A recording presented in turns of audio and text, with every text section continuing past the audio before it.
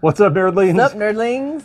June and July have been crazy months for conventions, and it's taken us forever to get around to our pickups. But we want to show them off because we want to show all the fun stuff that you can find at your conventions in hopes of encouraging you to get out to them. Even ones that are like gaming, there's so much other stuff to find. Yeah, you can find other things, not just games, at gaming conventions. Exactly. And this is our haul from Midwestfest 2024, partnering up with All in One Gaming. There was so much going on there. Please check out the floor tour video to see like everything that's happening. So many tournaments and esports among, cool finds and everything. Yes. In fact, they had some trivia there. Let's start off. I won a game. Look at this. Ninja Bread Man for the Wii. Election is now complete. It really is. Thank you. I believe he apologized when he handed this game to me. Yes. Yeah, he did. And I won the Eye of Judgment. And he also told me this plays like shit. So, okay. Fun thing is, this was one of those like AR games, so augmented reality, when they were trying that out. And he said this, and I did hear. Yeah. The cards are in there. there. It is still sealed, so. So that's pretty cool. Whatever happened to that PlayStation camera? Anyway, aside from ours, it just spies on us because, we're not using it. It is an unplayable mess. The other more modern game that we picked up, this was solely for you. Golden Axe. So this is Beast Rider. This is on PS3. I don't feel like I ever hear anyone talk about it. Hopefully it'll at least be fun and everything. But why did you want a Golden Axe game? Because that was a game me and my dad used to play together when I was a kid. And it was one of the first games I could play as a female. And it was super cool. I didn't care that she was sluttily dressed. I was a kid. I didn't know. I just thought she was wearing a bikini. Not beating around the bush with that one. Nope. Games like this, and when they did the updated Splatterhouse game, I would love to see more of that. Not like a full-on remake, but like a new entry in that series, kind of taking some of those older elements and applying them to a new game. So fingers crossed on that one. Fingers crossed. Something that's going to be great when we do sit down to play some games is the amount of treats that we have from Puff-ection here. This freeze-dried candy thing, he's got some fun stuff. We got these pineapple things that, OMG, is it like just squeezing pineapple juice into your mouth. It is the most flavorful pineapple thing I've ever put in my mouth. I'm going to keep saying put in my mouth. Don't tell them about the other pineapple thing. Okay. This was kind of what... not beating around the bush now? This is kind of what kicked us off. Brandon of All in One Gaming, he had a bag of the Reason Puffs. Yes, and he let us try it. Yeah, and that was a mistake because then we had to have our own. It's like diabetes, though. The minute you put it in your mouth, it was like you can have one a week and you're good. Like, you could not sit there and binge this whole bag. Oh, I could. Probably. Diabetes. Thank you, Wilford. The almond honey puffs or the Those bit were o' honey. really good. Really good. Yes. I like anything that's honey flavored. Yeah. And then we always enjoy the Skittles. Yes. This time we went I don't with the like sour Skittles ones. like normal. There's something about the texture that's all wrong. But when you freeze dry them, I like the texture and they taste good. I don't know. Right there, we showed you some games, but there are treats. I will say there was one that I kind of regret not trying. I was kind of hoping he'd have samples, but he didn't. He had like dill pickle thing that he had done. If we could have tried a sample, yes. I didn't know if I wanted to go for a full bag though. I managed to find a couple of manuals. I don't think I have my SimCity manual for Super Nintendo anymore, so I got that. I went ahead and grabbed this Mario Party 2 manual for Nintendo 64. I mean, I like a good Mario Party, so. It's like if you can find a cheap manual, why not? I also grabbed The Legend of Zelda as re-released on Game Boy Advance. At Lost Joystick, he had some of the fun Famicom disc cart inserts, and we went with this Esper Dream one because just whatever's happening on the cover here. That witch is really going to eat those kids, I think. Well, I don't know. This guy's like sending some acoustic waves at her or something. He's like, here's my guitar finger. I've seen this movie. It's called Orgasmo. You have a little naked satyr boy going on an adventure, I guess, because he's got his sword. And this is great. Look at this 3D hot rally. Mario Kart Double Dash, anyone? You know... Yeah, that is Mario and Luigi on there. You guys all thought Nintendo was being so clever when they came out with Double Dash on the GameCube, but all they were doing was reusing ideas. Come on, Nintendo, are you serious? It's Lost Joystick. Look, it's got Captain Algebra's rainbow. That's awesome, Tom. Love the nod to LJN. That's very cool. It's not apparently a convention now for me without picking up some kind of 3D printed something or other. Yeah, they had you. So it's either going to be a plushie or 3D printed. I picked up the cutest, tiniest little baby rainbow dragon, a little pastel rainbow. That is adorable. He's just so cute, and he just kind of flies around. At the same booth, this really adorable platypus, duck-billed platypus, and he's got magnets on him, so he can stick to the refrigerator or whatever, but he's my favorite color combo. That was what really drew me to him.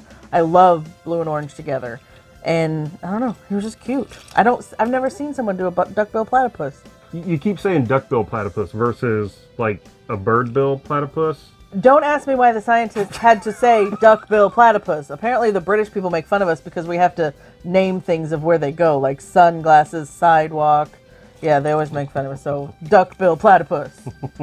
Well, we did come home with some great art, too. We've talked to Spectral Void before, and I don't know, there was just something about this alien image. There's so much detail cool. going on, and it's just black and white. Fun fact, I'd never even seen the Alien films until you came along. I know what I'm doing. So it's not like I had nostalgia for this. Yeah. Speaking of not having nostalgia, I was never a big Turtle fan, but again... I know, ladies, there's something wrong with him, but it's okay. There's a lot wrong with me. Again, I could not resist this. How cool Again, of a there's print is so this? much going on, and he actually gave us the option of in black and white or in color for both these prints. But there was something, I just liked the detail. You could see it better in the black and white ones. You want them signed, right? Yes. Oh, yeah, absolutely. You never know. Just make them out to eBay.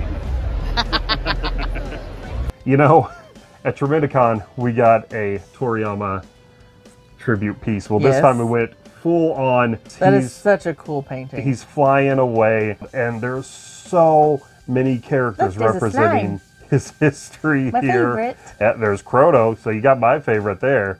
And we got a fun sticker at the same booth. And since you and I had just got done playing Metal Gear, my first experience with Metal Gear, I had to go for this. Snake! Are you there? Snake!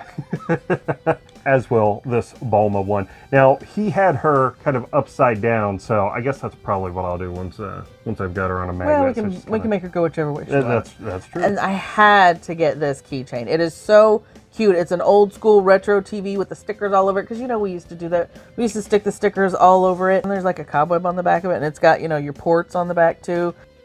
But what was so great about it is there's a moving DVD thing in there, and I don't know, you'll have to be our age to remember that DVD bubble thing that would pop around your screensaver whenever your DVD was over. Well, another fun keychain was from Deedle Ray.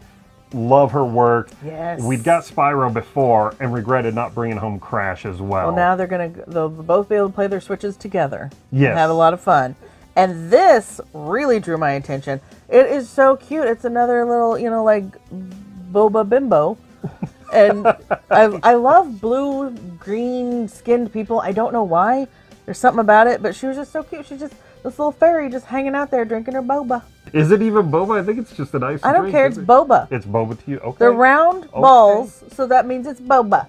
Okay. And if it's not boba, I'm really sorry. I'm destroying your sticker, but I think it's boba. From Rex's Illustrations, we got a great collection of stickers. These are going to, like, all of this stuff is going to make such great magnets. We're going to need more metal in the house. We are. But you've got this Kirby telling you to suck it, which is what he does best. You got the big, fat Chocobo. Who doesn't love a fat Chocobo? Come on.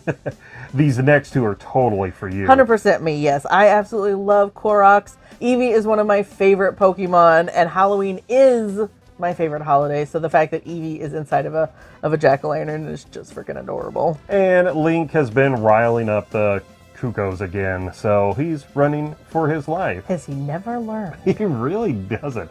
Back at that joystick table, Lost Joystick, we love seeing all the Famicom stuff. Yes, because they're such pretty colors.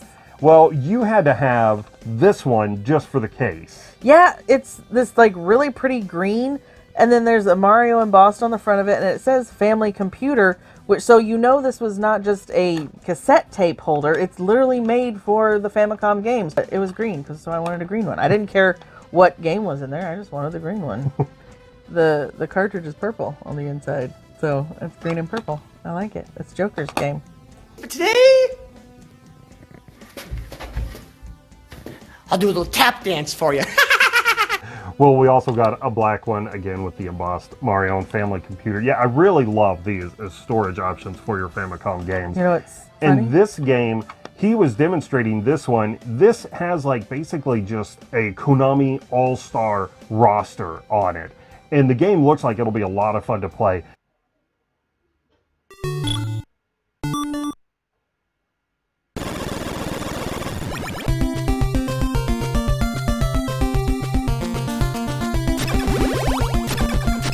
This is one of those Famicom carts that I went for just on the artwork alone. I don't know what's happening here, but it looks great. It's like classic RPG fare. You've got a little fairy girl throwing some dice. You've got a dwarf who's going to chop her hands off with an axe.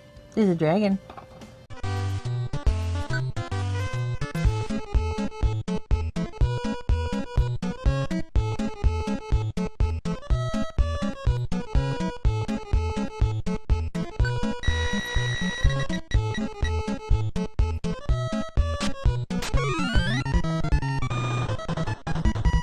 Speaking of dragons, there was another 3D booth that I spent a lot of time at because the lady that was creating them was also painting them. And she just would bring them to life with the way she painted things, and it was just amazing. An example here is this really cool phoenix, which again, I've never seen a phoenix done. The way she painted the beak and the eyes, it's just so lifelike. Phoenix is one of my favorite mythical creatures, so that was just really cool to find a phoenix, which I've never seen before. They have these adorable little axolotl earrings that are just like the dragon earrings I've been collecting, but I've never seen axolotls, so I'm super excited to add those to the collection. And then this awesome dragon tower. You can either rest the die in his mouth when you're, not doing anything, but then when you're ready to play, there you go. You got a cool dragon tower. My only regret, I wish I had bought it at the beginning of the day and then asked her to paint this for me and then pick it up at the end of the day. Yeah. Because I think she would have done an amazing job bringing it even more to life than it already is. I absolutely love this dragon tower. And there were so many other dragon towers I wanted to come home with. They even had like mini dice towers. It was so cool. Yeah, I could have spent a lot of money at this booth. Tom, look at the owlbear. I love owlbear. He's so cute. It's a dice box. The head comes on. Nice. His eyes are so lifelike. Like she hand paints them. She's actually painting one right that would now. be why, yeah. There's just so much life behind those eyes. I am not familiar at all with Gadget Twins or DJ Boy, but there was something about just looking at these games that drew me in, and I was like, I've got to check them out. Now, Gadget Twins looks like a pretty fun little side-scrolling shooter.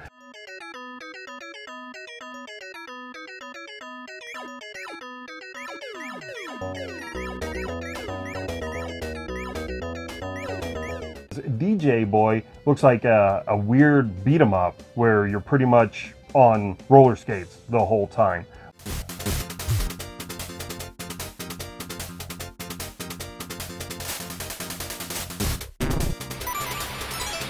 But that's what's Do you so play great. music? Maybe DJ's his name and he's not a DJ. But that's what's so great about whenever we go to conventions, because we're never really looking for anything in particular. It's whatever catches our eye. And a couple of weird Genesis games caught my eye.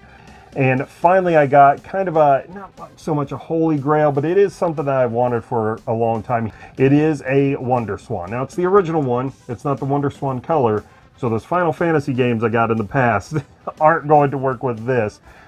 But he did toss in a game, so I had something to try out on it. But this was a fun Japanese-only handheld. I like the pearly cover on it. Yeah, The we pearly went with the sheen pearl was so design, pretty. and it is gorgeous.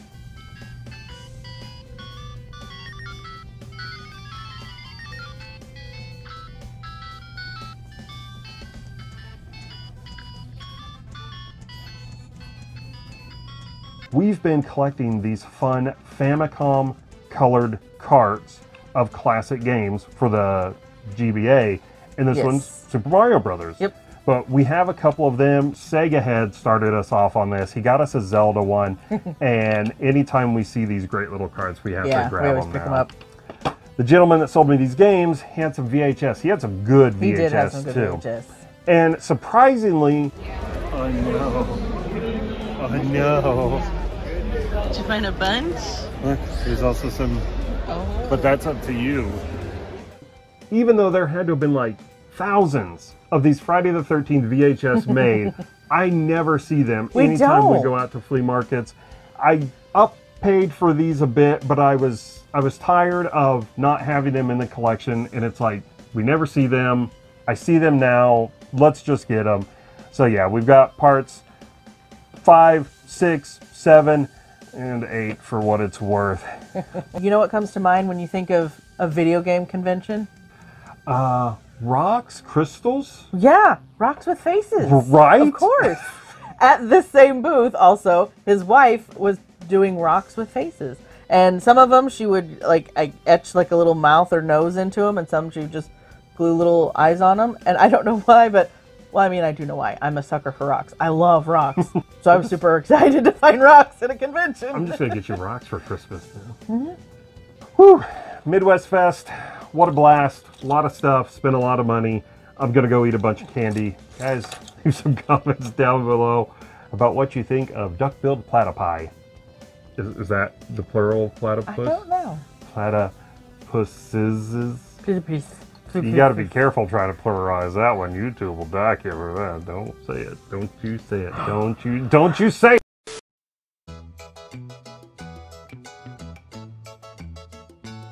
And then Eevee is one of my favorite. Not a Pikachu. Okay, ready? And the white that you know, you just kind of